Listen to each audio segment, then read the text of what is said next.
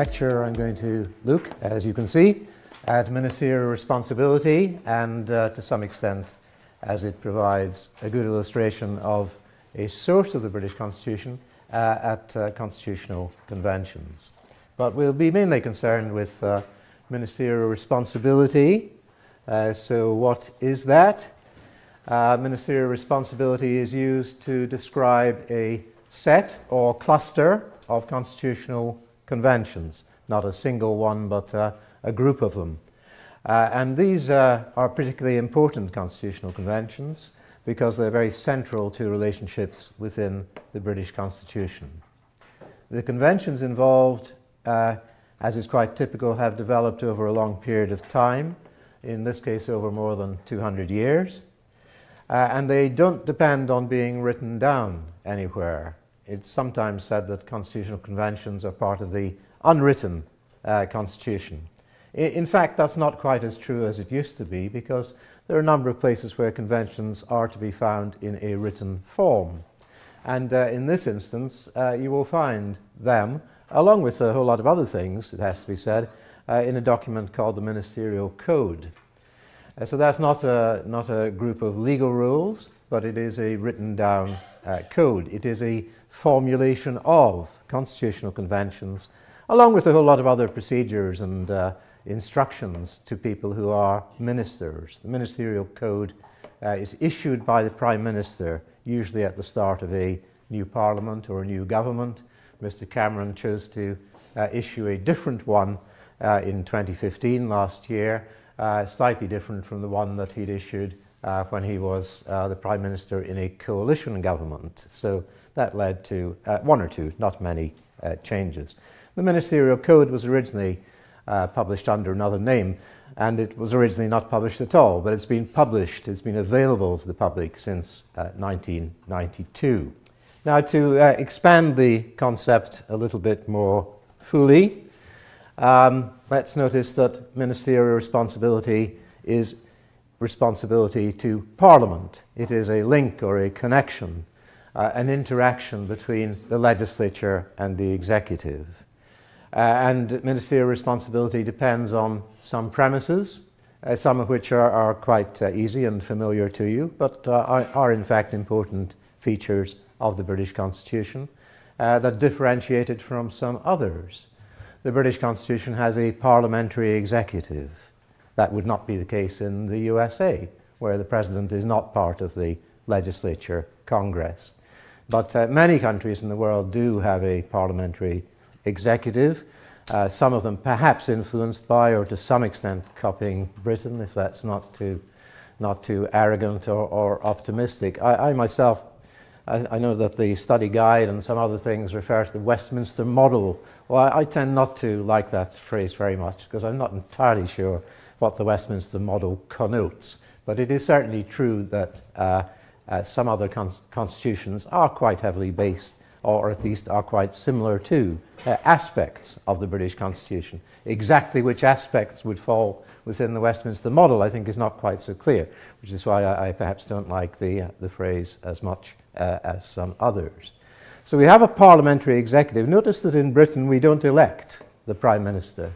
We don't elect the government, do we? We elect MPs. And by the working of certain understandings and conventions and practices, some of those, and a few other people, become the government. But we don't directly elect the government. So ministerial responsibility has the importance that it provides this democratic mechanism, this link between the elections that we have, which is elections to the House of Commons, along with the executive government. So it is itself a convention. It's not usually thought of as part of ministerial responsibility as such, but it is a very strongly connected convention. That is, that ministers must sit in Parliament. It is expected that all ministers are found in one or other of the Houses of Parliament. The vast majority of them, and this would also be a convention, must be found in the House of Commons. But some ministers may be found in the House of Lords. If you had too many who were found in the House of Lords, that would be a breach of convention. That would not be regarded as an acceptable thing for the Prime Minister in suggesting appointments to the Queen, who formally makes them, that would not be an acceptable thing to do. So that's what we would call unconstitutional. In the UK, when we use the word unconstitutional, we're talking about something being contrary to constitutional convention. Whereas in other countries that have a written constitution, as in the USA or Germany, the word unconstitutional would also include the idea that it is illegal, going against the law of the Constitution. But we use the word in a somewhat different way in Britain. So a parliamentary executive is one of the premises, and another of the premises that we have here is in relation to the separation of powers. Now, my colleague here today, Eloise Ellis, will be talking much more about this later in the day. But the separation of powers in its pure or absolute form would require a complete separation of legislature, executive, and judiciary, as I'm sure you know. By having a parliamentary executive, then clearly the philosophy in Britain is not to adopt that pure form of the separation of powers. It is a deliberate rejection of that pure form of the separation of powers. Well, one of the problems of the separation of powers, as with that other general principle, the rule of law, is that it can mean a whole lot of different things, and it can mean different things to different people. And a different form of the separation of powers is one that encourages or advises the fostering of checks and balances.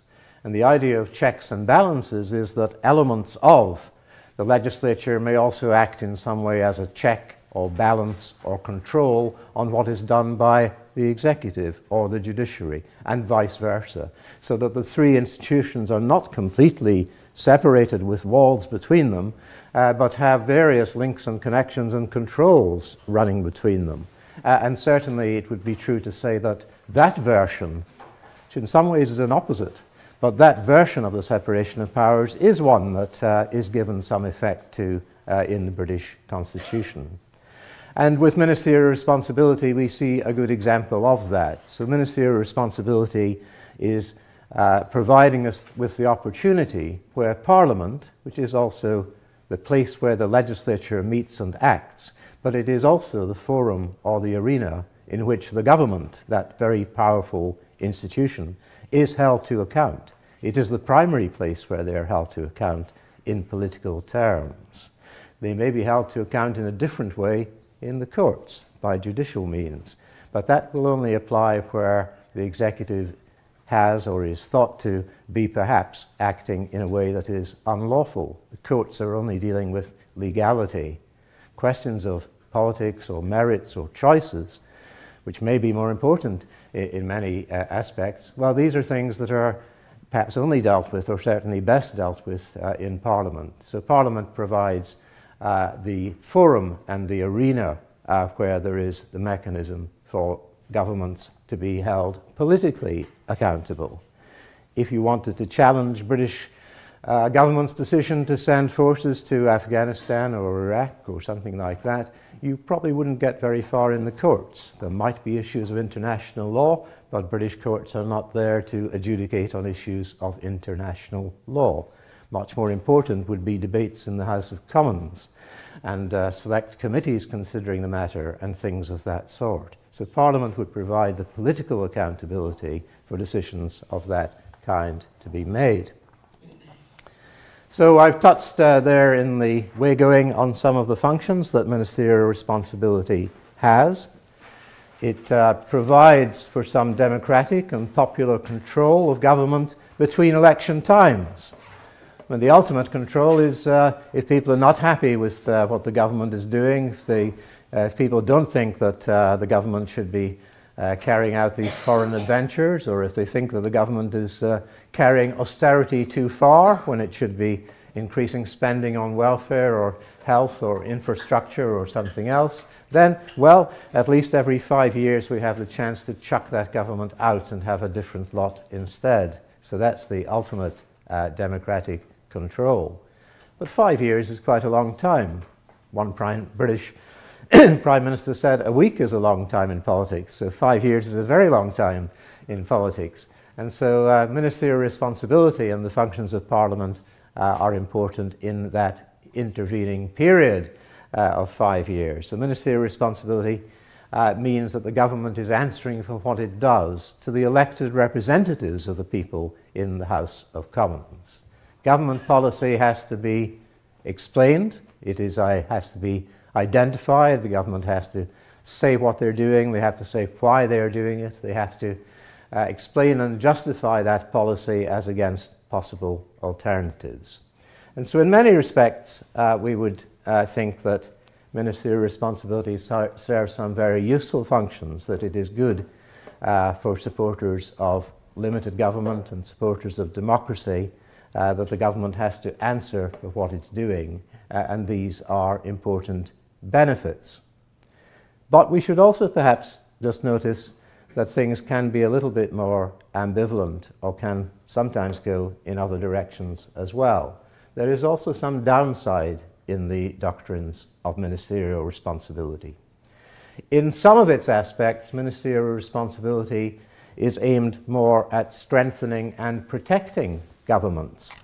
How does it do that? Well, it does that, we'll see the details as we go on, but it does that to some extent by assisting or encouraging governments to keep things confidential, at least to a degree, and by encouraging or assisting governments to keep a united front. So as well as being a sword by which representatives on behalf of the public are using Parliament as the place where government is held to account, ministerial responsibility, to extend the metaphor, can sometimes be used rather as a shield than as a sword, where the government itself uses its majority in the Commons. By definition, governments will normally have a majority in the Commons because that's how the Queen decides who should be Prime Minister. It is the person best able to command a majority in the House of Commons. Usually the leader of the largest party, but not necessarily. The convention, properly expressed, is that the Queen chooses the person best able to command a majority in the House of Commons. And so by definition, a government, of course, things may change. It might need to go into coalition. It might lose seats in by-elections. And what was a majority government might become a minority government. All of these things can happen. But generally speaking, by definition, a government hopes and expects to have a majority in the House of Commons in order to be able to govern effectively, to get its legislation through, and things of that kind.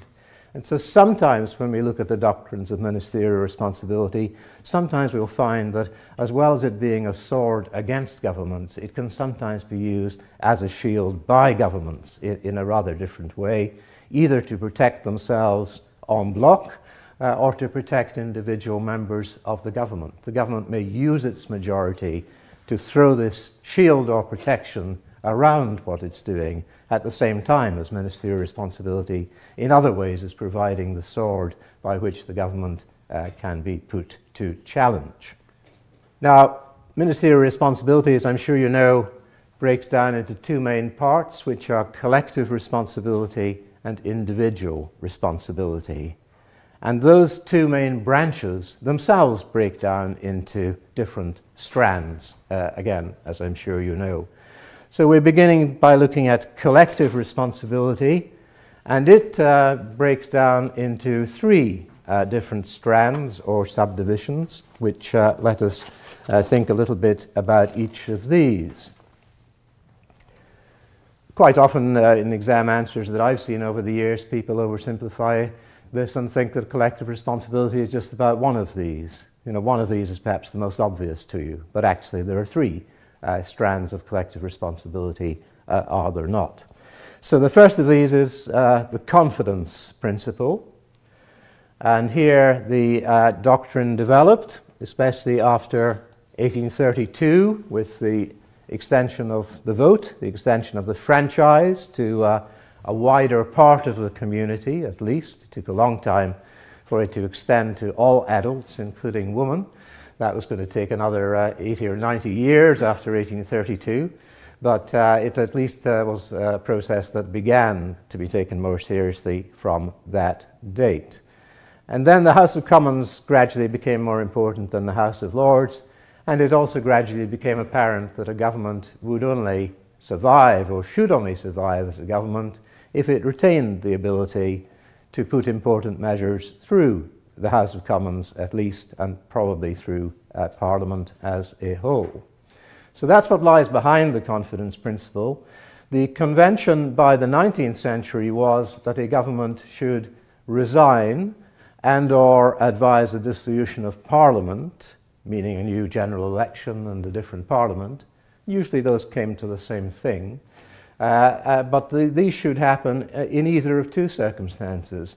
Either when a specific motion was put in the Commons as to whether the House had confidence in His Majesty's or Her Majesty's government. It could be put either way. It could be someone on the government side wishing to emphasize that that confidence is still retained. Or more likely, and more often, it was somebody on the other side to say that this House no longer has confidence in Her Majesty's government. Either way, that's a motion of confidence. And if a government was defeated on such a motion, if it lost on the vote following that motion, then the expectation from the convention was, as I said, that the Prime Minister would either resign or would advise a dissolution of the whole Parliament to the King or Queen. But in the 19th century, there was a second circumstance or alternative. In the 19th century, it was also assumed that a defeat on any major policy item should also lead to that same sanction or consequence of resigning or advising a dissolution. So the government losing a vote on some important matter of principle, something in a budget speech, some important decision in foreign affairs, something of that kind, also sparked off the sanction in exactly the same way. However, at some stage, and with conventions it's often not possible to put an exact date on it, but at some stage in the last 60 years, that clearly had begun to change. In the 1960s and 1970s, when there were governments headed by Mr. Wilson for Labour or Mr. Heath for the Conservatives, those governments often had quite small majorities, maybe 5 or 10 or 20 seats majority over other parties.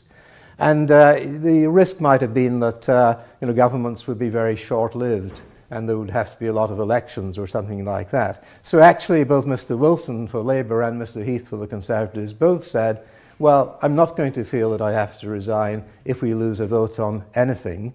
I will only feel that I have to resign if we lose a vote on a question of confidence. So the convention had actually changed, and the bit about major policy items had left by some stage in the 1960s or 70s. So almost in colluding on this, the main parties had in a sense agreed, or at any rate by their actions, were taking the view that there had been a change, and the application of the convention was narrowed in that way so as to apply only to specific motions of confidence. Well, it still applies there. The last time it actually happened in that way was quite a while back now, in 1979. Labour was in power. The Prime Minister following Harold Wilson's retirement was Jim Callaghan. But the government, which in 1974 had started with a small majority of seats, by 1978-79 had actually lost its overall majority because of by-election defeats. Labour had lost some seats to other parties. So it was not altogether a surprise that eventually their luck would run out, so to speak. All of the other parties, if all of the other parties ganged up against them and voted against them on a motion of confidence, they would lose. And that eventually happened in 1979. It was pretty near the end of a 5-year parliament anyway, but it eventually happened then. And Mr. Callaghan, following convention, straight away goes off to Buckingham Palace and advises the Queen to dissolve Parliament so that a general election would be held. So the convention still operates. That was the last particular use we saw of it, but it's quite clear that the convention itself is, in its narrowed form, still in good health. Some of you may have wondered whether the Act passed in 2011, the Fixed Term Parliaments Act 2011, slightly clumsy name for an act, isn't it? But this was an act which, as the short title implies, this is an act which makes it the rule that parliaments will normally have a fixed term of 5 years, except in one or two exceptional circumstances.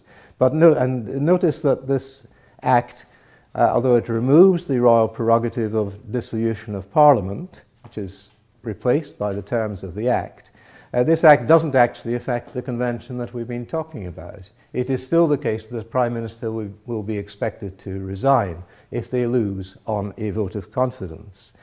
What happens afterwards is then affected by the terms of the Act, and basically it's affected most obviously in the way that there's then a period of 14 days when someone else may see whether they can have sufficient votes to win on a motion of confidence and form a different government. So that could happen. But that, as I say, does not affect the terms of the convention itself. It affects the consequences that might happen afterwards if there were a resignation on that count. Okay, moving on. The second principle, second strand within collective responsibility, and this is the one that everyone most easily remembers perhaps, but as I'm trying to show, only one of the three actually. The second strand is the unanimity principle, and basically what lies behind this is the requirement that all ministers who are part of the government must treat decisions by the government as binding. They must fall in behind them in order to show solidarity. Notice that in my formulation here it says all ministers. It doesn't say cabinet ministers. Quite a common mistake, often made even by people who should know better, is to call it cabinet ministerial responsibility or cabinet responsibility. It's not just for the cabinet, which numbers just a little bit over 20 people. It's for the whole government. How many ministers are there in the government? Well, there's probably going to be something like 110 or 115 ministers. That's including junior ministers in the government. How do we get to that figure? Well, we get to that figure because there's a limit, a maximum, a cap on the number who can be given ministerial salaries while they are MPs under the House of Commons Disqualification Act 1975. That doesn't apply to someone in the House of Lords. So you might add another 10 or 15 or at most maybe 20 people who are in the House of Lords and are ministers. If a Prime Minister wants someone to be made a minister who is not currently a member of either House of Parliament, that's not difficult. All that they do is that the Prime Minister makes that nomination to the Queen to suggest that that person be appointed to the House of Lords. But as I've already indicated, you couldn't do that with, you couldn't add 500 people as government ministers and put them all in the House of Lords. That would not be regarded as proper or acceptable. That would be unconstitutional. Okay, but it applies to all ministers, so to at least 100 people. In fact, the unanimity here is even extended to people who are technically not ministers, who are PPSs, parliamentary private secretaries, sometimes rather dismissively called ministerial bag carriers. The idea being that if the minister has to have a handbag or an umbrella or something like that, then these are people that will actually do these fairly menial tasks and book hotels and taxis and hold the umbrella while the minister is being filmed on TV and things of that sort. And this is in a sense regarded as an early step or the first rung on the ministerial ladder, but actually it's not technically on the ministerial ladder at all. There's no salary that goes with such a post. But if they do that and they behave themselves, then they might hope that they, next time round when there's a reshuffle and the appointment of new ministers, they might hope to be figuring in that and be given a junior ministerial role on their climb up the ladder, or the greasy pole, as it's sometimes called. So it even applies in that situation. So a PPS could be sacked from being a PPS. They'll still be an MP, but they could be sacked from being a PPS. They're not losing any salary because they didn't get any salary as a PPS. But they could be sacked from that if they vote against the government on an issue that is whipped, on an issue where the government has asked its followers to vote in a particular way. You know that the way in which the whip system operates is that the party leaders and managers decide whether on a particular issue they expect their party members in Parliament to vote in a particular way or not. Each party makes its own decision on that. You may have a situation sometimes where one party is applying the party whip and expects its MPs, and equally in the House of Lords, although it operates less strongly there, one party might expect its followers to vote in a particular way, where the other party, the other main party, might say, no, we don't mind on this. You can vote how you like, according to your conscience. So that's what we have anyway with the unanimity principle. Now it follows that those government ministers who are not happy with decisions by the government cannot diverge or express disagreement unless they are prepared to leave the government, unless they're prepared either to resign or be sacked. I don't draw any great distinction, you may notice, between resigning and being sacked, because it's not always clear which is which. If a minister is being sacked, the way in which the Prime Minister will do it is to ask that person to send him a resignation letter. It looks better, and the letter will be published, and it's not necessarily clear to the public whether the person has been sacked or whether the minister has chosen to resign. So the two things collapse into one, really, resignation and sacking here. Public dissent or difference then is going to lead to dismissal or resignation, same effect. And there are instances of that from time to time, depending on the solidarity and popularity that the government is able to command amongst its own members. Just to mention a couple of well-known examples, back in 1986, a minister called Michael Heseltine, one of the few living cabinet ministers from the Thatcher years. Michael Heseltine was something of an opponent to Mrs. Thatcher in some respects. The particular matter here was over the rescue of a British helicopter company. Sounds maybe a rather strange thing to be a resigning matter. But a company called Westland in the west of England was a helicopter maker, including military helicopters. The company fell into financial trouble. There was a possibility of rescue through a tie-up with an American company. There was another possibility of rescue through connections or a tie-up with European companies.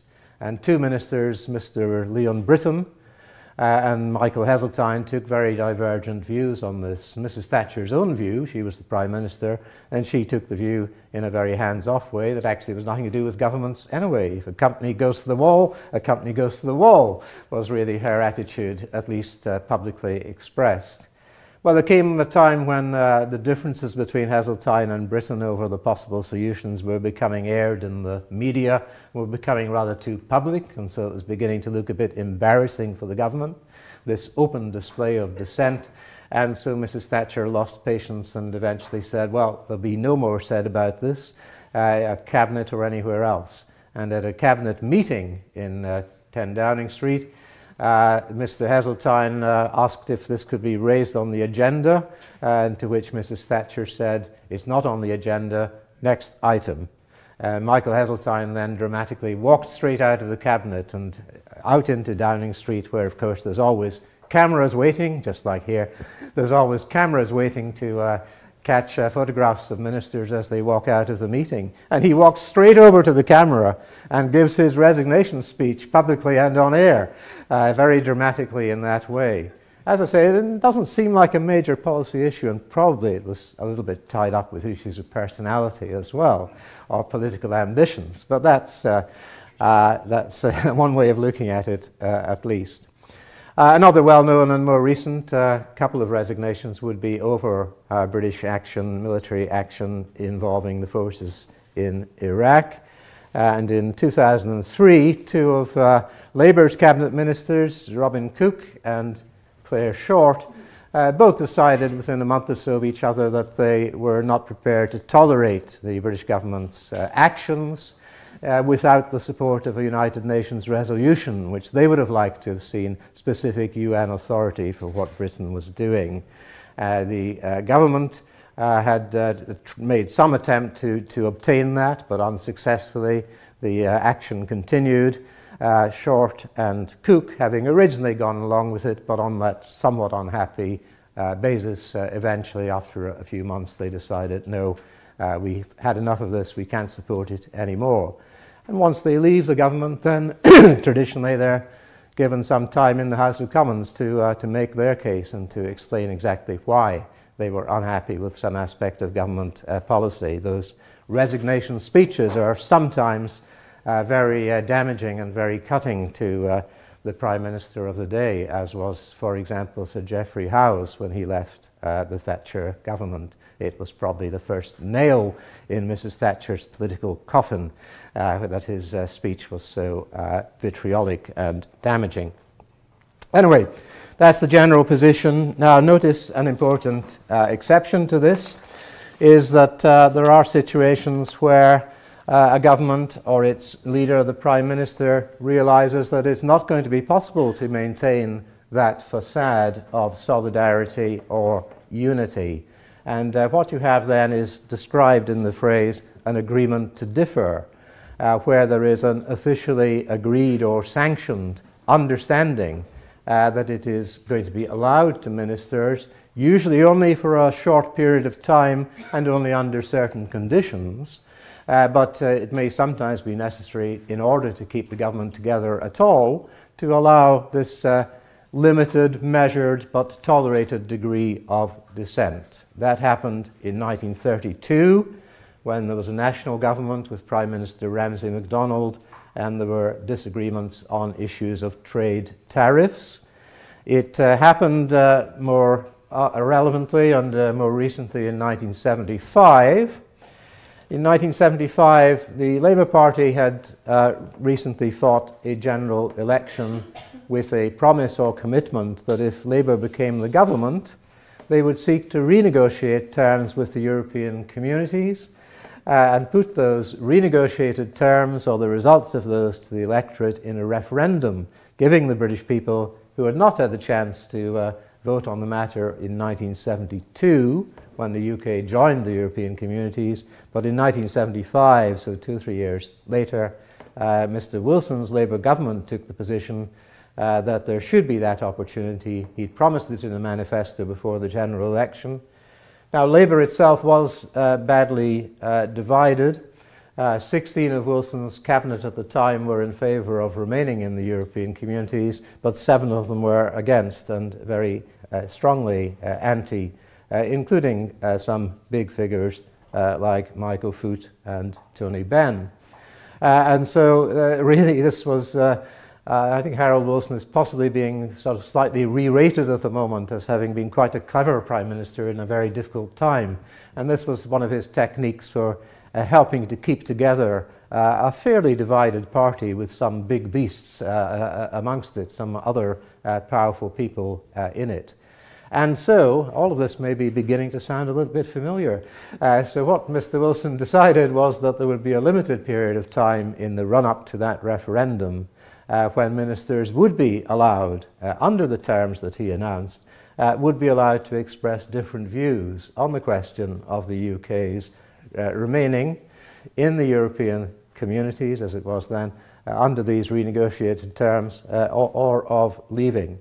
The compromise that he came up with then was to allow opposition to be expressed to government policy. Government policy was that the renegotiation had been sufficiently successful. Again, this may sound familiar, and so the UK should stay in. But they were allowed to express different views from members of his government if they chose to. They were not allowed to express different views in the House of Commons. And one of them, Eric Heffer, who expressed a different view in the House of Commons, was then sacked. There's a slight difference. Mr. Cameron's decision on this matter is very similar in almost all of those respects. There's not quite such a wide division in the Conservative Party at the moment. Well, it's a pretty wide division in the Conservative Party, but in Mr. Cameron's cabinet, there are only 5 members of the cabinet. Sometimes it's said 6, but Priti Patel is not fully a cabinet member. She's a person who attends cabinet meetings, but not a cabinet member. So there are 5 or 6 of the Conservative cabinet at the moment who will be Brexit supporters and voters, but the others are accepting the government line. But Mr. Cameron's instructions, and partly laid down by the Cabinet Secretary as well, his instructions were that following a cabinet meeting after the terms were negotiated, that cabinet meeting was on the 20th of February, it was actually on a Saturday, Saturday the 20th of February. As soon as Mr. Cameron had completed what he regarded as the agreement, then after that date, the ministers in his government, members of his government, would be free to express different views. And there's no particular rule about whether that may be in the Commons. So they can be in different views in the Commons as well as in public speeches and the newspapers and other things. Anyway, many parallels, as you can see, many of these events from 1975 are not exactly, but pretty nearly replicated in the events of 2016, as you can see. So those are agreements to differ. Now, the confidentiality principle is the third strand of collective responsibility. And the idea here is that traditionally cabinet meetings themselves, but also much more widely advice and discussions within government, were expected to be kept private or confidential. And the Ministerial Code still says that. And that is the general obligation. Having said that, we must admit here that this is an obligation that is much furrier or vaguer or less well observed in its terms. Governments itself and ministers in governments will sometimes be quite prepared to say what they're doing and why they're doing, as is only to be expected in a democracy. And so if it has the status of being a briefing, this is what the government is doing, then that's perfectly all right. So briefings are in a sense eroding the principle that things are being conducted in private and in secret. There's a slightly different connotation attaches to the word leak instead of the word briefing. Briefing sounds like it's a good enough thing to do, whereas leaking sounds like something you shouldn't be doing. And so there is that slight different connotation. So a leak is a release of information which perhaps wasn't fully authorized or approved or sanctioned in that way. But nonetheless, those happen too. You can bet that an hour or so after a cabinet meeting, some ministers will have had lunch with some journalists. I wonder who's paying for the lunch. And you can bet that in the next day's paper there'll be quite well-informed discussion about what happened at cabinet meetings and whether a view was generally taken or whether there were actually a number of dissenters and so on. And provided that's non-attributable, then a lot of that can happen without anyone getting into particular trouble. The trouble may start if there is attribution or if someone is clearly identified or is able to be quoted on those things. But the people who have these lunches generally understand the rules by which they're playing. And so the accounts will often be written in terms such as sources close to the minister tell me. Now that may well be the minister himself that told the journalist. But the journalist, in order to play the game and in order to have further useful conversations with that minister, is not going to attribute it directly to the minister in person. So there are actually a lot of leaks. Jim Callaghan, when after he'd been Prime Minister, he was once giving evidence to a select committee, and he made the rather nice distinction. Briefing is what I do, leaking is what you do. And it's a little bit like the conjugation, I'm a convivial person, you are a social drinker, he is an unreformed alcoholic. It's that kind of distancing or personalizing that is going on in the distinctions between briefings and leaking. On the particular matter of ministerial memoirs, which also comes up within this area, you may remember that there was an important case called the Crossman Diaries case, or Attorney General and Jonathan Cape Limited, back in 1976. And that arose because one of the Labour ministers in the 1960s, Richard Crossman, had been keeping political diaries of the cabinet meetings and events of his day. He was well known to be doing that. But the issue or the crisis arose when these were actually ready for publication. And was there going to be an official attempt by the government or someone acting for the government, the Attorney General as the government's law officer, would there be an official attempt to prevent the publication of those diaries by the book publisher Jonathan Cape? Sunday Times newspaper was going to publish serial extracts as well, and so on. And that's the background to the Crossman Diaries case. And the Crossman Diaries case, if you remember, resulted in some ways a little bit of a score draw.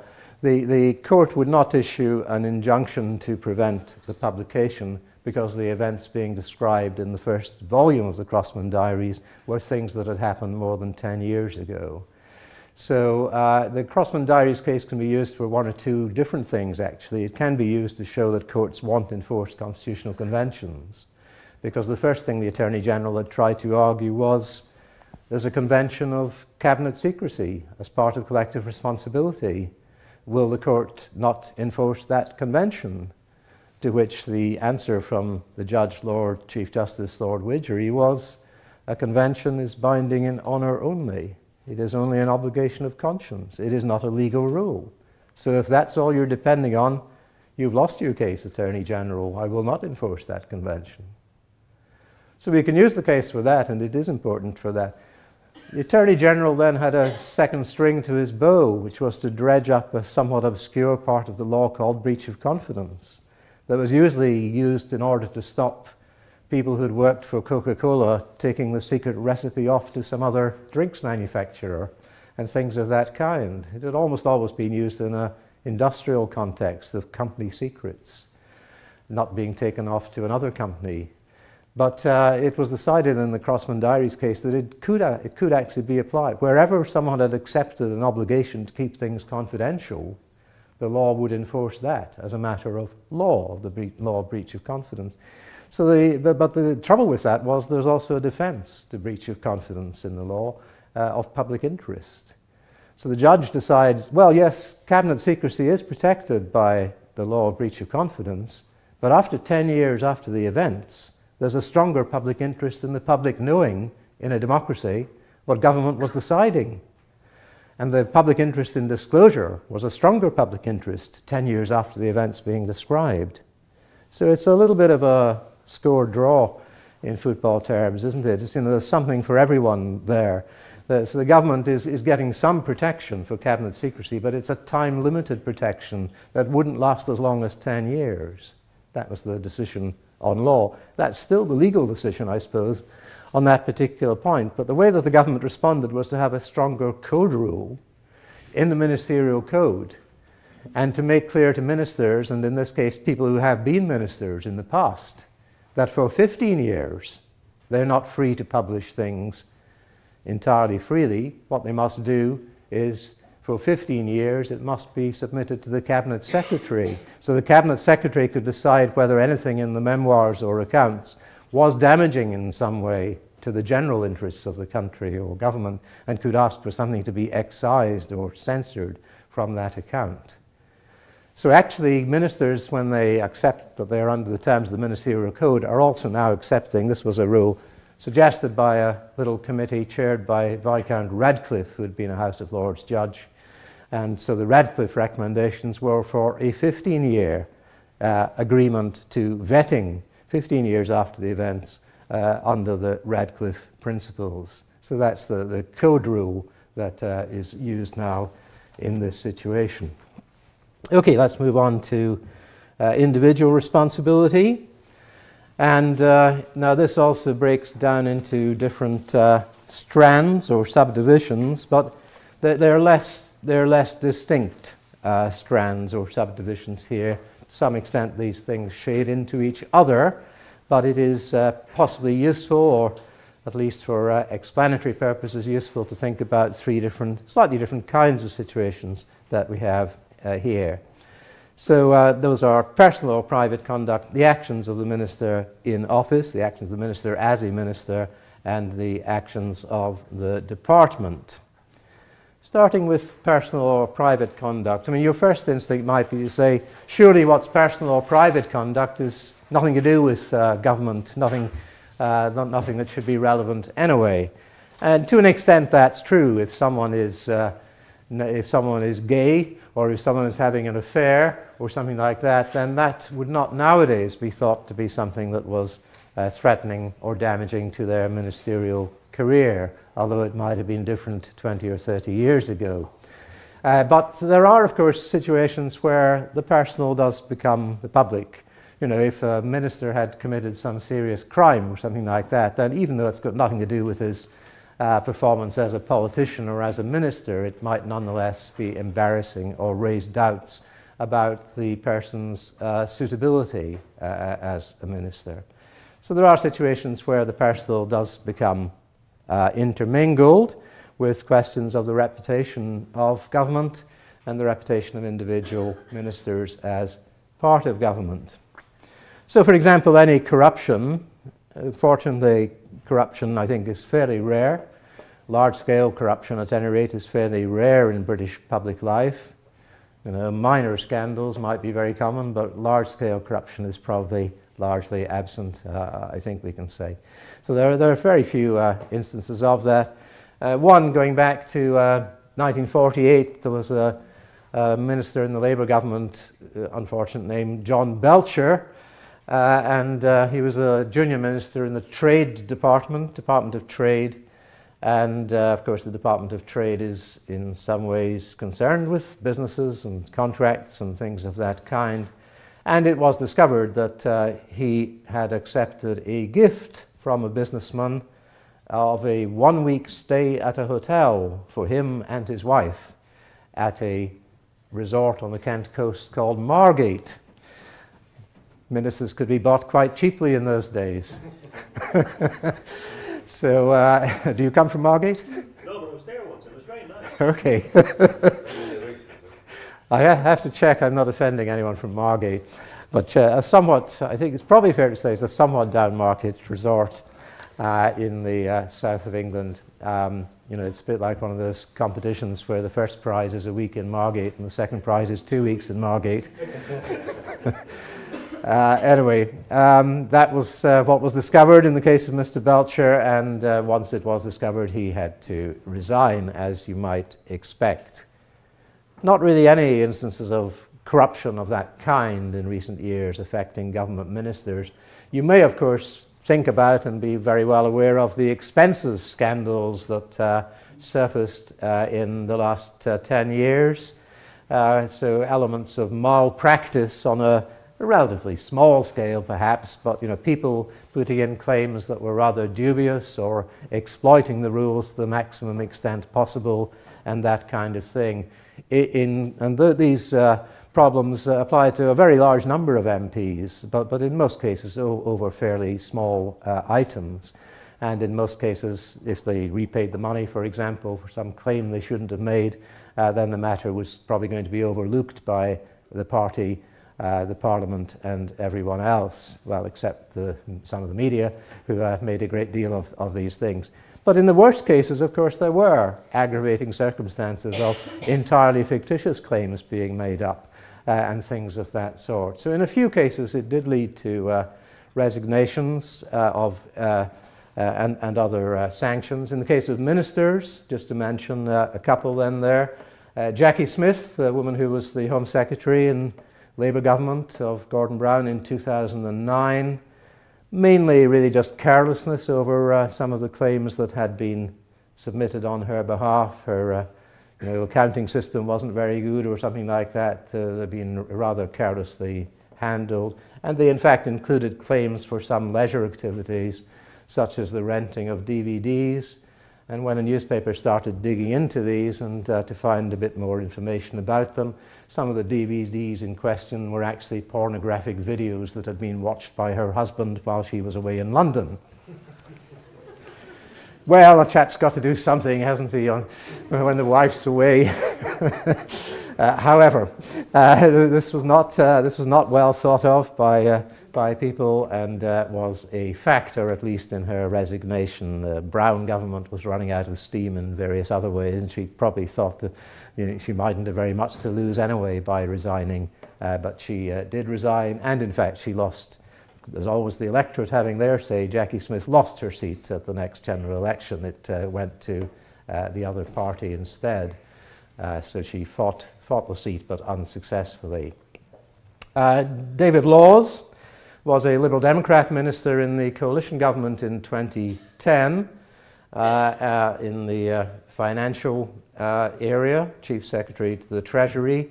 And in fact, he'd been a minister for less than a month when an expenses question arose in relation to claims that he had made.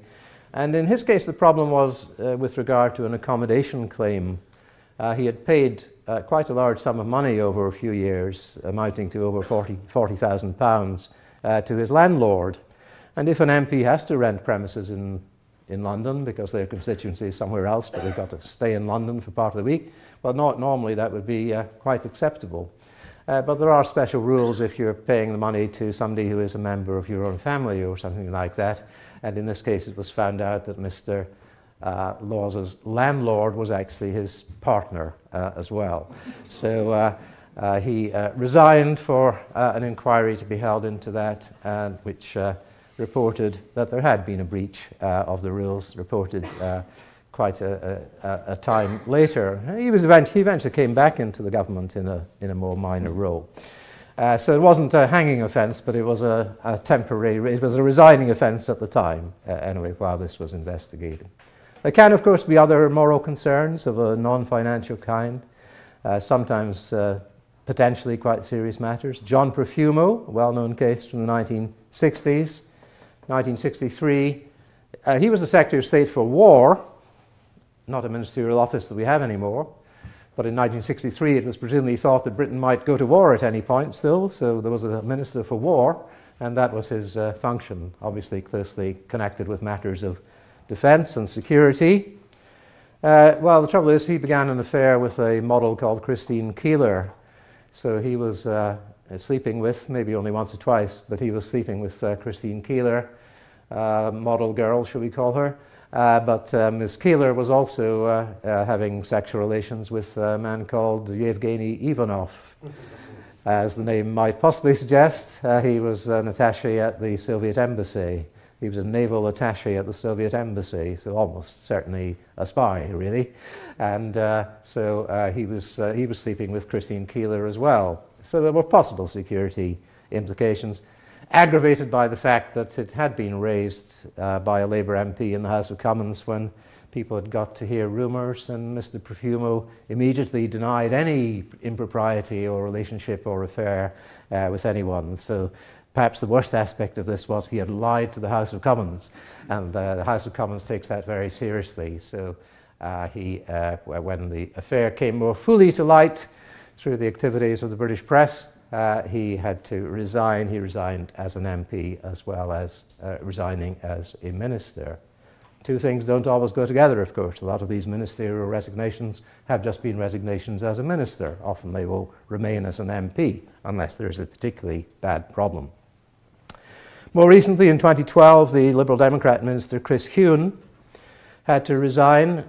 He had been charged with quite a serious offence of perverting the course of justice.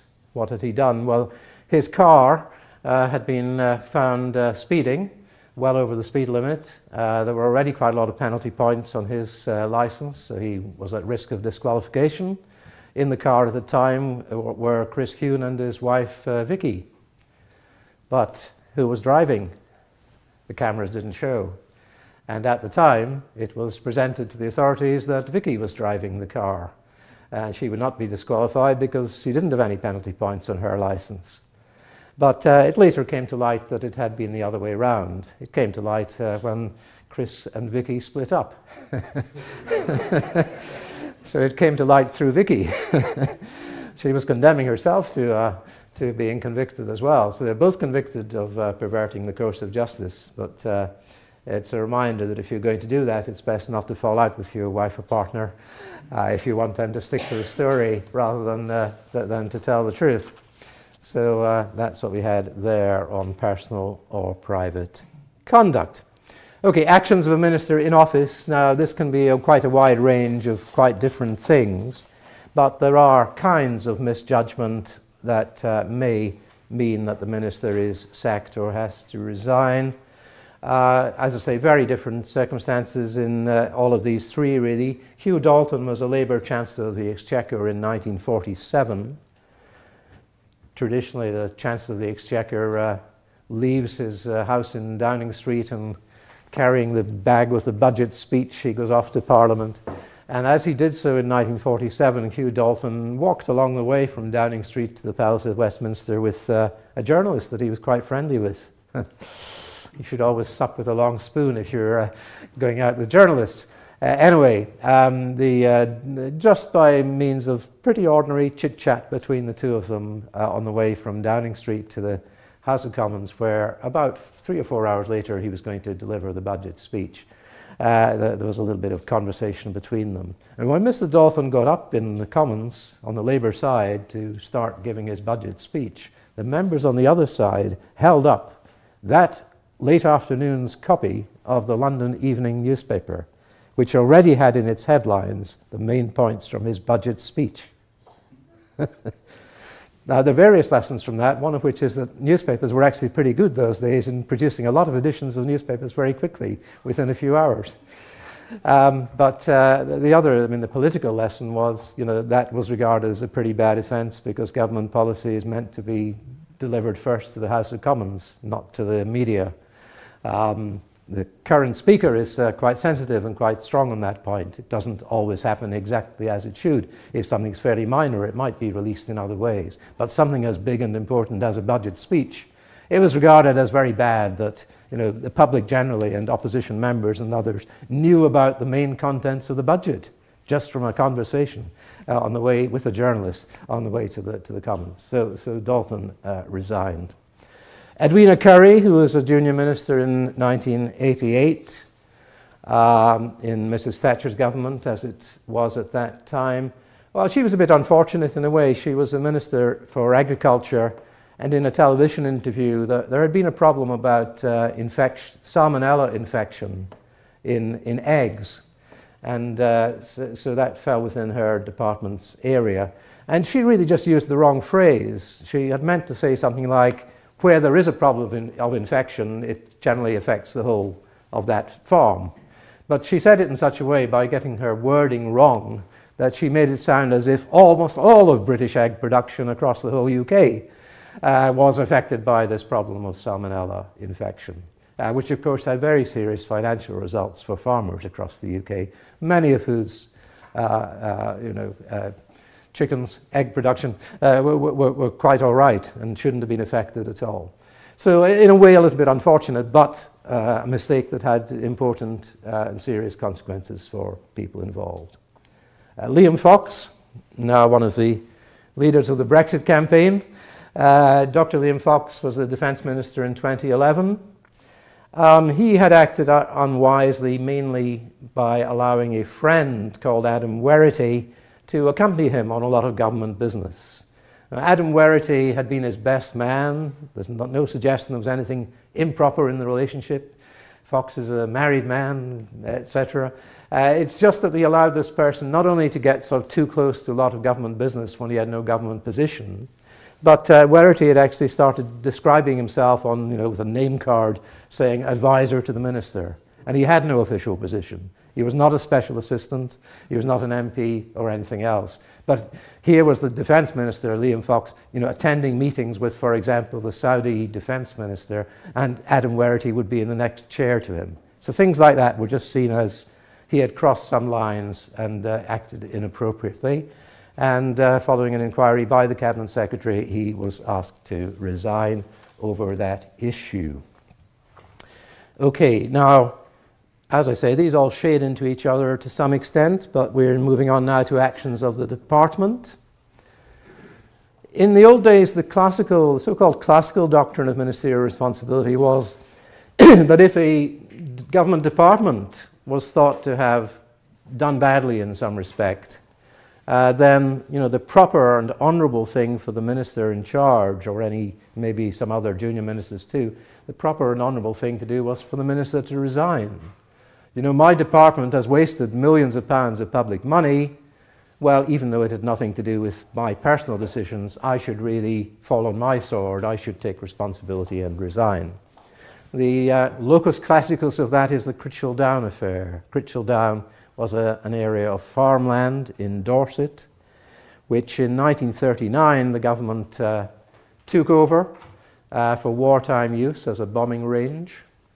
But they did so under a promise that at the end of the war, assuming Britain was on the right side at the end of the war, that the farmland would become available again and could be bought back by the farmer who had owned it, who still owned neighbouring land. What happens at the end of the war in 1945? Well, the Ministry of War or Ministry of Defence passed it on to the Ministry of Agriculture, who decided that it would be nice to have a model farm so that children growing up in London who had never seen the countryside could go out and see how a farm works in Dorset. So the promise had not been kept. And this took quite some years to drag on. It involved several government departments, it involved a large number of ministers, but when it eventually came to a head in 1954, Sir Thomas Dugdale, who was the Minister of Agriculture in 1954, felt that he should resign over the matter. That was the classical doctrine. You might say it was also observed in 1982 when the Foreign Secretary, Lord Carrington, and two junior ministers in the Foreign Office resigned when the Argentinian forces invaded the Falkland Islands in the South Atlantic. Carrington himself was not at fault. In fact, he'd warned his cabinet colleagues that withdrawing a British warship from the area might send an unfortunate signal. He was far from being at fault. Nonetheless, as a matter of honour, he said, my department, the Foreign Office, failed to anticipate this invasion. We failed to act appropriately and send forces there in good time and things of that kind, and therefore I insist on resigning. Mrs. Thatcher didn't want him to resign, but he resigned anyway, and some junior ministers with him. So it can happen, but what has seemed to be the case in the last 30 or 40 years is that it happens less and less. So rather more common has been an avoidance of responsibility, even when there have been quite serious failures by ministers and their departments, or by departments with the minister at the head of them. So, for example, in the so-called Black Wednesday in 1992, Britain had been part of a predecessor to the euro called the European Exchange Rate Mechanism, or ERM. So Britain had taken part in a currency mechanism, the European Exchange Rate Mechanism. In 1992, the Chancellor Norman Lamont decided that, well, Britain actually had to withdraw. It wasn't faring well in this, but it only withdrew after he had spent about £11 billion in a futile attempt to support the value of the pound within the mechanism. So a very large sum of public money was spent in a way that was futile, and in any event there was then the withdrawal from the ERM and no further truck with European monetary projects, even under Labour governments of Mr. Blair and particularly Mr. Brown, have kept well away from European monetary projects since that time. But Lamont didn't, who was a friend of John Major's, who was the Prime Minister at the time, he didn't feel any need to resign. Similarly, Michael Howard in the 1990s was Home Secretary when all sorts of things went wrong with prisons. Lots of prison escapes, bad prison discipline, prison riots, disputes between the minister and the prison service and its director. He eventually sacked the director of the prison service, who then won in an employment tribunal as having been unfairly dismissed by the minister. None of this caused Michael Howard to resign. Much more recently, in 2012, there was a fiasco over the award of a franchise for the West Coast Rail Line, the main railway line going up the west side of Britain from London to Birmingham, Manchester and Glasgow. Initially, the franchise had been awarded to the transport company First Group. A rival company was Richard Branson's Virgin Group. And when the Virgin Group began litigation, it became clear that the officials in the Department of Transport had really messed this up very badly, and their award process was badly flawed with errors in calculations that schoolboy arithmetic should have told them were clear errors. And if the litigation continued, Branson would obviously have won. The government caved in. They said that they would do it again. So that's what's happened. But the Transport Minister, Justine Greening, is currently a cabinet minister in another department. So she didn't resign, didn't lose her job over that. That seems to have been in more recent years, a lot of quite bad faults where ministers have in some way avoided or evaded responsibility. How do they do that? Well, they may do it by mainly these techniques. They may say it's I'm responsible for policy, but not for the putting it into practice, for the operations. Michael Howard was a particular master of this when in charge of prisons at the Home Office. Michael Howard's view was prisoners are bad people, they should be banged up and prison works. My policy is to keep them in prison. Nothing you can criticize there. Okay, the fact that they're all breaking out of prison, the fact that there are riots in the prisons, the fact there are far too many people in prison, none of these things matter. They're nothing to do with me. That's all just the operational aspects. The director of the prison service is responsible for these things. I'm not responsible for those. I'm only responsible for the top level policy. Very convenient. And another way is to say, I will take accountability in the sense of I will answer in Parliament for the things that are going wrong. I will say what has gone wrong. I will say what has happened. I will say how it happened, perhaps, and that some civil servants who might or might not be named will be blamed for this. But that doesn't mean that I take any personal responsibility. This has nothing to do with me, Gov. So distinguishing between personal responsibility and explanatory accountability is another technique. Now, this might make us actually quite sceptical about whether the need to resign is still there as part of the sanction.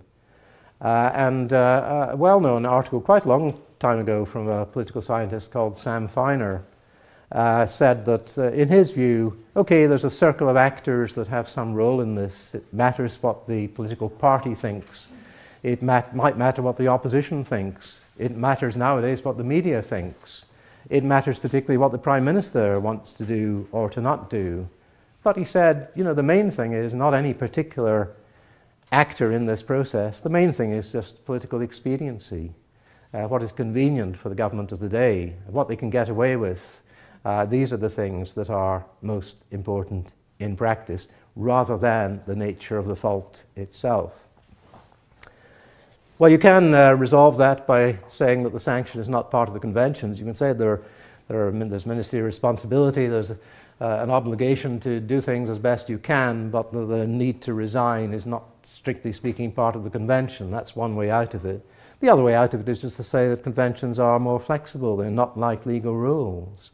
And so you can't tabulate in exactly precise form when resignation will be necessary or not. How did this change, if it did change, under coalition government?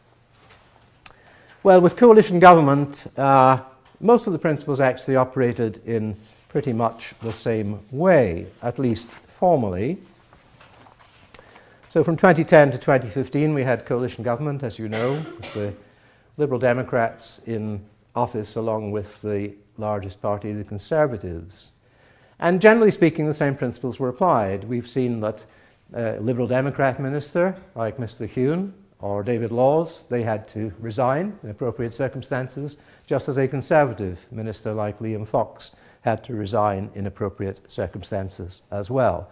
And the only difference that really appeared there was that the circle of actors became necessarily slightly enlarged because, as well as the Prime Minister, there was the Deputy Prime Minister, Nick Clegg, as the leader of the second party, the Liberal Democrats. And especially if a Liberal Democrat was involved, then he would clearly have to be consulted over this. And it wouldn't just be a matter of consulting him over this, it would also be a matter that the coalition agreement had something to say on, because the coalition agreement agreed on the number of Liberal Democrat cabinet ministers, being 4, and the number of Liberal Democrat ministers in the government. So actually when Mr. Huhne or Mr. Laws, as Liberal Democrats, have to resign, it's not a free choice for the Prime Minister to promote some Conservative minister, junior minister that he likes. It would really be a matter where the decisive say would be with Mr. Clegg as the Liberal Democrats party leader, because it would have to be another Liberal Democrat who was appointed in his place. So when David Laws had to resign, Danny Alexander steps up from the Liberal Democrats to become Chief Secretary of the Treasury in his place, and so on. So in that slight way, the circle of actors was extended a little bit, but that's a difference of process rather than a difference of principles. With collective responsibility, the confidence principle was still in effect. If a government had been defeated, many people thought the coalition might not last 5 years without losing on a vote of confidence. Many people thought that the coalition might split up, but that didn't actually happen. So the confidence principle was still in effect. The confidentiality principle was reiterated. As we've seen, it doesn't work perfectly by any means, but it works to some extent. and that was reiterated in the Ministerial Code. The one area that is going to be clearly different was the unanimity principle. The unanimity principle was restated and applied, restated in the Ministerial Code and applied, but it was applied subject to negotiated exceptions. When the two parties, Conservatives and Liberal Democrats, agreed to the coalition government, part of that agreement was that there would be certain issues, okay, there would be many issues on which they would fall in and come to the same view, or sometimes would not try to do anything because it was impossible, such as having a British Bill of Rights. There would be many issues which they would either agree on or agree to leave aside, really. But there would also be some issues which might well come up in the scope of a 5-year Parliament where they knew that agreement would not be possible, and so it was better to legislate for or to agree that there should be disagreement on these matters. So there were negotiated exceptions in the coalition agreement on a half-dozen areas: on defence, on the nuclear deterrent aspect of defence, where some Liberal Democrats would not have gone along with the Conservative view. Probably they went through 5 years without actually having to vote on that or pass any legislation on that anyway, because it's only now being looked at again at the moment after the coalition government has ceased. On energy, with civil nuclear power, there might be somewhat different views. So defence, energy, electoral system in the planned referendum. Remember, in 2010 it was an intention that there would be a referendum on the electoral process for the House of Commons, with people having the opportunity in the referendum to vote for the alternative vote system to be brought in rather than the first past the post system. The referendum happened, and the view of those who voted, 42% turnout, the view was to stick with the existing system by quite a large majority. But Liberal Democrats were not expected to toe the same line as Conservatives on that particular issue. The effect of marriage in the tax system. There isn't much effect of marriage in the tax system, but the Conservatives have had this thing about it's better to reward marriage. There should be some advantage for people who are married rather than simply living as partners. Liberal Democrats didn't agree with that. Conservatives were able to make a very minor change in that respect. University funding is something where it was also a negotiated exception. There could be different party views on university funding, but in fact they've simply left that as it was throughout the period of the coalition government anyway. So actually some of these things didn't actually arise, but they were negotiated for in the agreement. What perhaps hadn't been expected so much, but what did transpire, was that it also happened that if in fact it transpired that it was impossible to maintain unity across the two parties on some other issue, then all the Prime Minister did was announce an ad hoc, at the time, or even retrospectively the next day, add this to the list of things on which the two parties didn't have to agree. So actually that happened on 2 or 3 occasions. It happened with regard to the reform of constituency numbers and boundaries, which was also put in an Act of 2013, but the Liberal Democrats would not vote to bring it into effect. Now it's being brought back. So the Conservatives' plan was to reduce the number of House of Commons constituencies from 650 to 600, and that would involve some redrawing of boundaries, of course. That was put in an Act of 2013, but the Act needed to be brought into effect by subordinate legislation being passed through the two Houses of Parliament. Liberal Democrats, because they were in the huff, they were unhappy about the vote on the referendum, and they were unhappy about the failure to reform the House of Lords. Liberal Democrats were in the huff on those things, and they felt the Conservatives hadn't played fair by them, so they were not going to assist the Conservatives in this reduction of the number of constituencies from 650 to 600. So that's back on the cards now, but it was off the cards in 2013, and when it became clear the Liberal Democrats wouldn't support the Conservatives on that, Mr. Cameron just added that to the list of things. Okay, these are things that we're not agreeing on. So actually what you have here was not a fixed list, but a list that was itself amendable. And what you have is, you see, if you like, you could add this to the earlier slide. This was another agreement to differ. This was an institutionalized agreement to differ over the period of the coalition government. that extended to half a dozen named things and then was added ad hoc to 2 or 3 other things where in fact the parties proved unable to agree on a particular point. The bedroom tax was another of those.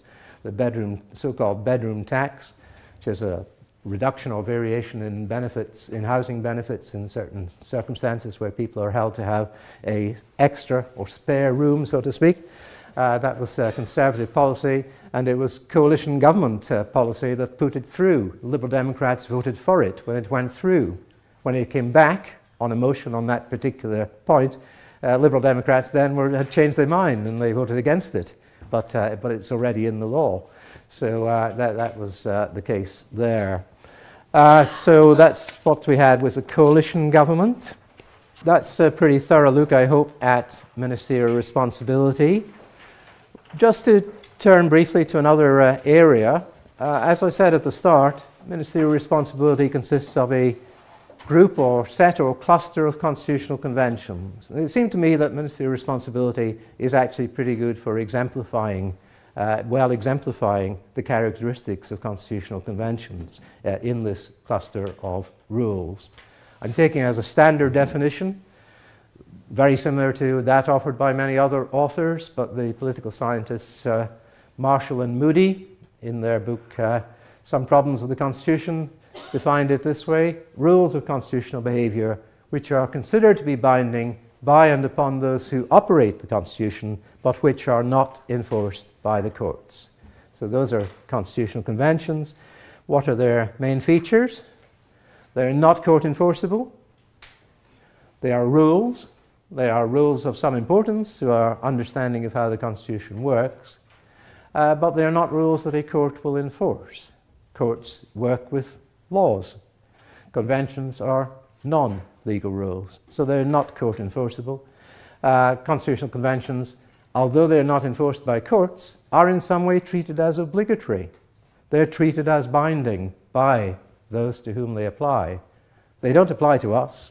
They don't apply to the general public in any circumstance. There's no constitutional convention that applies to the general public, although laws apply to the general public. But constitutional conventions apply to constitutional actors. They apply to the Queen, they apply to the Prime Minister, they apply to judges, they apply to parliamentarians, and so on.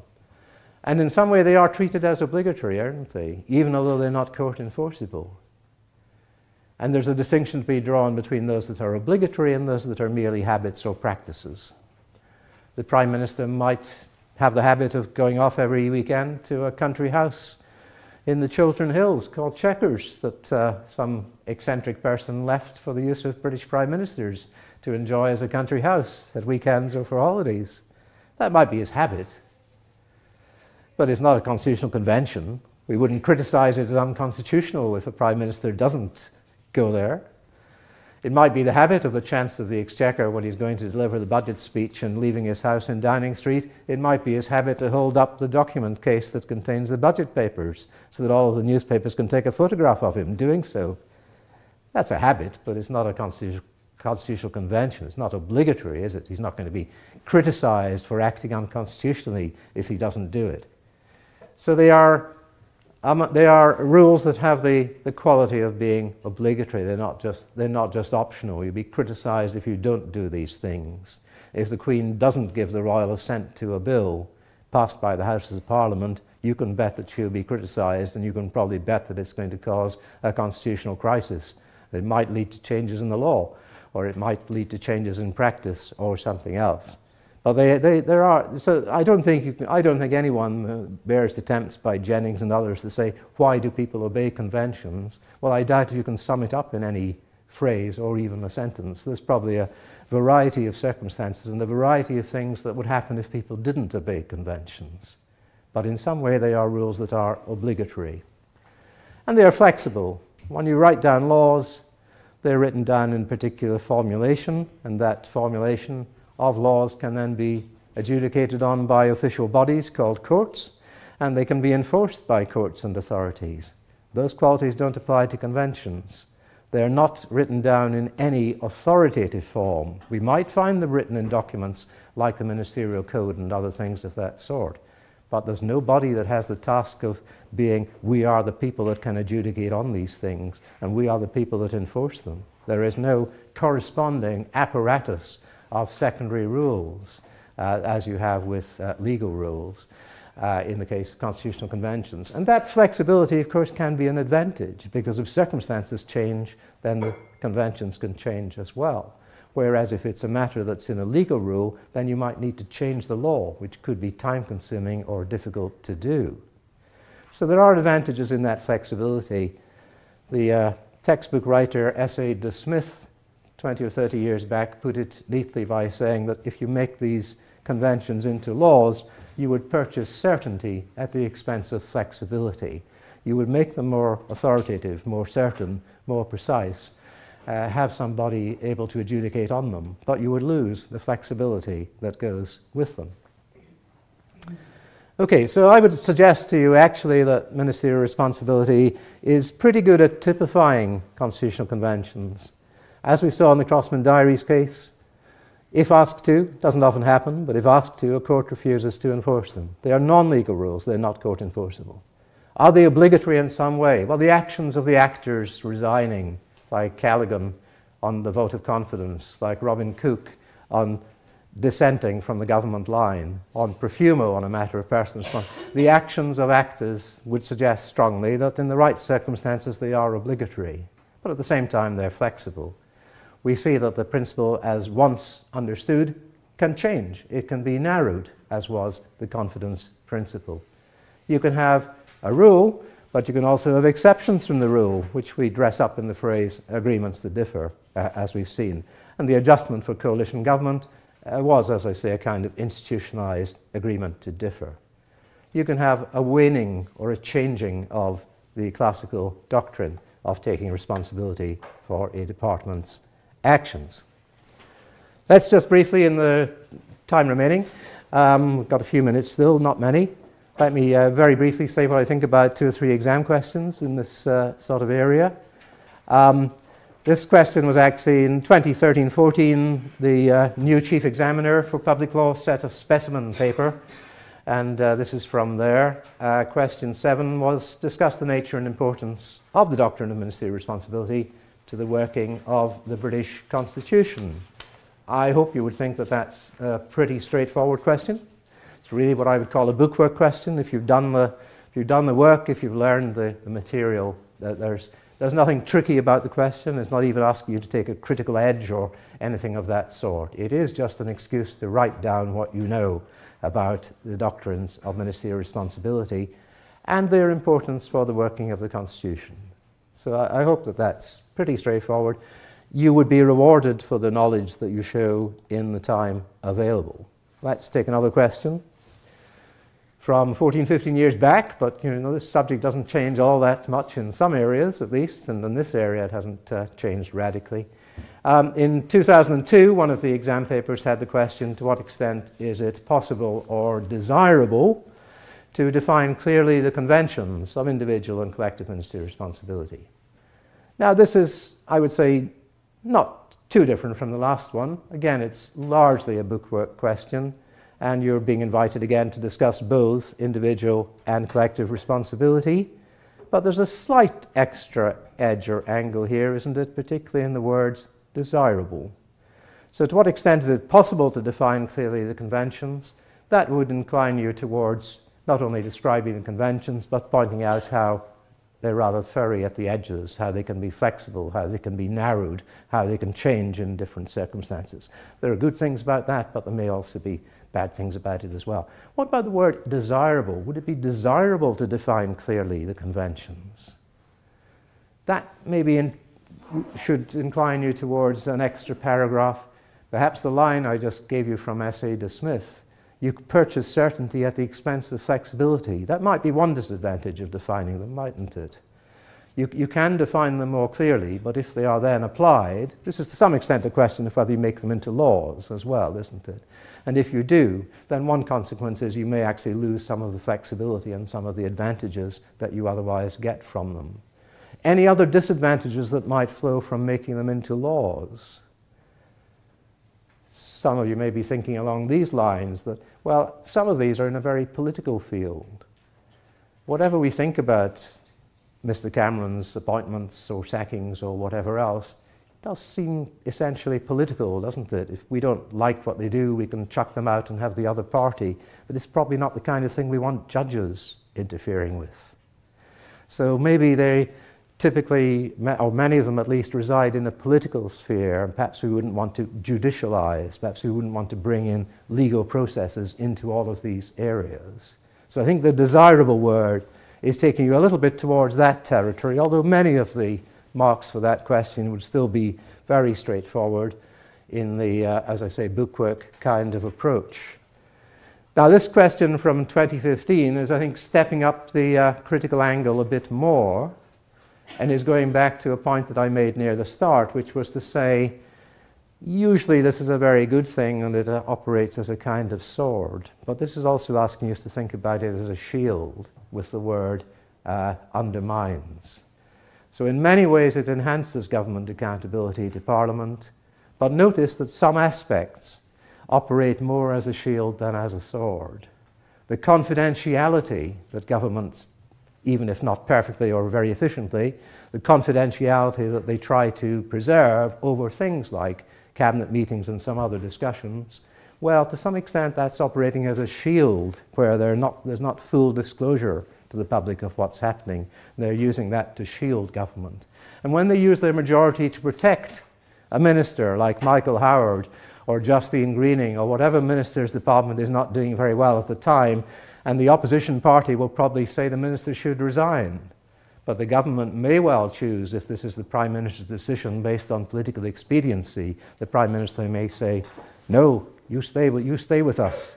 You stay with us. We will use, we want, there might be a motion on this. They probably want to be a motion leading to a vote. But even if there was, it's not for the House of Commons to decide whether a minister decides. The House of Commons is the legislature. The government is headed by the Prime Minister. It will be the Prime Minister's decision in the end on that question. Slight warning with the final one, again from a different paper in 2015, from the Zone B or Far East paper. Different papers being set in different hemispheres of the world. The question here was evaluate the effectiveness of the parliamentary procedures by which government ministers are held accountable for decisions, actions and policies of their department. Is this a question of the same kind? Some of you might have looked at this and thought, yes, this is just about ministerial responsibility as well. And certainly the word ministers appears and the word accountable appears in this question. But be careful. What is this question actually focusing on and asking you to do? I think a discussion of ministerial responsibility would get you a few marks. It might get you 5 out of 20, but it wouldn't be a pass mark if I was examining this question and you write about ministerial responsibility and nothing else. This question asks you to evaluate the parliamentary procedures. The parliamentary procedures are things like question time, debates, and select committees. That, to me, is the main emphasis of this question. Now, those are the mechanisms by which ministerial responsibility is being put into effect in the arena that is Parliament. But be careful to read the question. Is it about the mechanisms, or is it about the background theory of ministerial responsibility, or maybe it's both? But this question has a heavy emphasis on the mechanisms. And if I were examining, that's what I would be looking for in this case. It's a bit different from the others, and it's there as a little bit of a warning to read questions carefully. There are some examiners who are fairly relaxed about this, and just like any display of knowledge in something that appears to be roughly the relevant area. But there are other examiners who do take quite seriously the wording of the question, and who will expect you to respond to that particular wording of the question, rather than to produce some kind of stock answer that might have been for a different question from the year before, or something like that. Well, we are more or less out of time. Any questions very quickly? Yep? Is there any reference to the sword and the shield? Not really. That's my suggestion of the metaphor, but you will find that probably emphasized more in some books than others. Probably the textbook by Eliot and Thomas, I would suggest, is maybe the best in that respect.